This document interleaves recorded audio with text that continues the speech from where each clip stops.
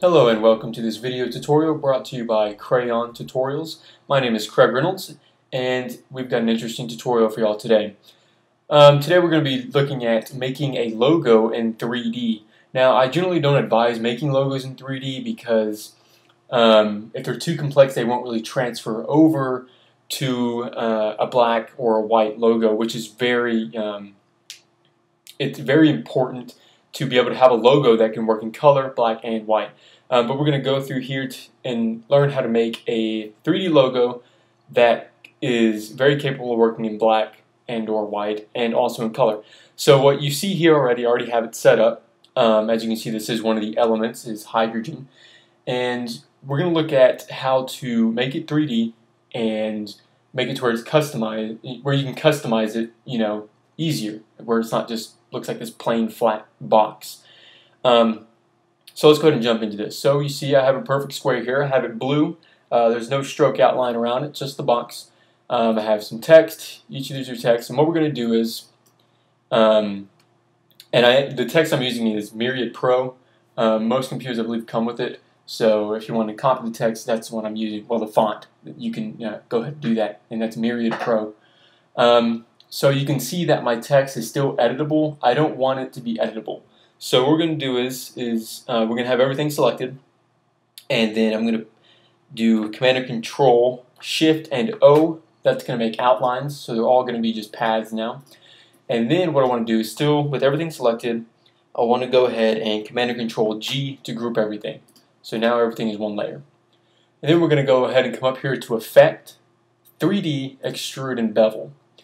And fairly simple to understand here. Now, what I'm going to go ahead and do though is I'm going to change this to isometric left. And the reason I want to do that is I'll show you, because I have an example to show you, I'll show you the reason why I'm doing these presets. It's mainly for alignment and all of that. Then we'll come here to extrude depth. I'm going to make that 25, and we'll hit OK. And there you go. Now it's in 3D. But you see it has this flat kind of color to it. And I'm not going to go too much into detail about it. But I will show you some cool tricks to make this look like a real object. So what we're going to do is we're going to do the Object menu, and we're going to do Expand Appearance. And with it all still selected, we're going to do Command or Control Shift G, and we're going to do that a couple times to make sure all of our little layers or individual objects are not grouped anymore. So I click here. I can click anywhere and they're all their own individual elements. That's very important because if it was all still grouped together, or if we didn't expand the appearance, I mean, you can't really change the colors or anything like that. So we're going to go ahead and click the face, the front face of this, and we're going to go ahead and select same fill color. And if you are on a PC, that's going to be Control 4, I believe. Control 4 will select the same color. And then we're going to go to our the opacity, and we're going to make this 70%. Now you see we're getting this like glass looking effect. And the really cool thing is that it didn't just mask off those letters. As you can see, the letters actually have their own 3D dimensions to them. So you can actually see the 3D of the letters inside our box here, which is really cool. And then we're going to go ahead and with our selection tool, select these two side faces. Shift click on those to get those, to select both of them. And we're just going to change this to about 90%. Not too much, but we want to still be able to tell that the whole actual box here is a glass object. And you get a really cool effect here. Now, we could go into depth and add some gradients to make some shadows and all of that, but we won't really get into that because I think it looks great as it is. Of course, it could look better, but for a logo, you got to consider, when it's 3D, you got to keep it as simple as possible. So we got that, and what we're going to do is select the whole thing and Command or Control G. We want the whole thing to be grouped now, okay? And to kind of tie this all together, you got to have your company's name, so we'll name it Hydrogen Labs Incorporated. Apparently these people bottle hydrogen for companies that need hydrogen. It's a real company, by the way. I'm not lying. Well, maybe I'm lying a little bit. Anyways, there you go. I mean, that's basically, now what I would do with this, I would just make sure I get this same blue, and make sure that's 100% there.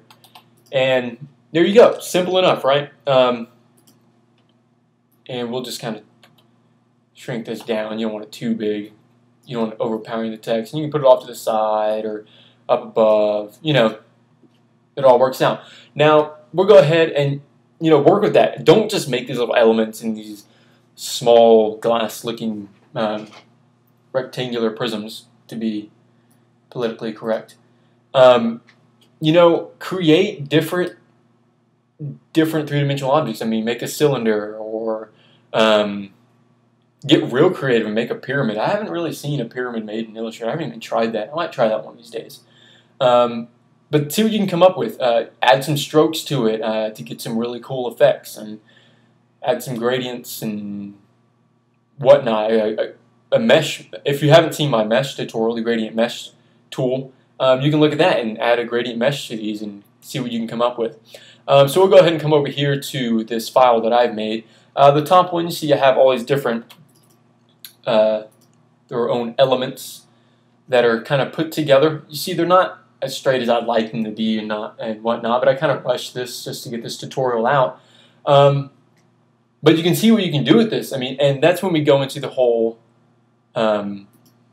extrude bevel thing and why I use these presets, because I have my left, right, top, and bottom. These are all going to be at the angles you want them to be. So this one's at left, this one's at right, that's at the top. I mean, it really helps. Now, if you are going to do your own custom, what's it called? Your own custom perspectives on these. You're going to want to at least write down the dimensions you use in these palettes here, or these little text palettes.